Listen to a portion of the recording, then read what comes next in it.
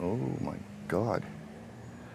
I knew what it was. Gary Nunn believes this lizard he first spotted in his backyard in East Orlando is a tegu lizard. He decided to trap it. Because I don't want them running around here, terrorizing my cats. They don't belong here. He used this cage to catch the lizard using some pretty simple bait. Cat food.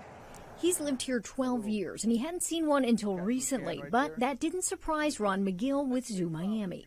Florida has become the Ellis Island of exotic animals. McGill says tegus are an invasive species that likely came to the state as a pet that got out or was released. They're more common in South Florida than here in Central Florida. They are a very adaptable lizard, and it doesn't surprise me to see them slowly but surely migrating up the state. Tegus were added to the state prohibited list in 2021. We sent McGill a picture of Nunn's lizard just to be sure.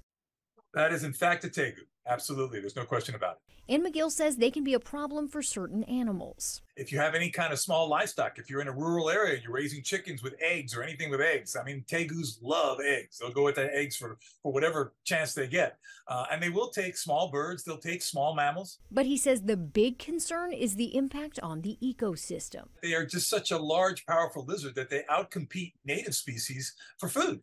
And when you start outcompeting these native species, that can have a snowball effect on the environment, the ecosystem as a whole. FWC says tegus can be humanely killed on private property. Nunn isn't sure what he'll do with the one he's caught. I don't know. Like I said, hopefully somebody will want to take it. Otherwise, I'm just going to have to kill it. I can't let it free. In Orlando, Haley Crumplehome, WESH 2 News.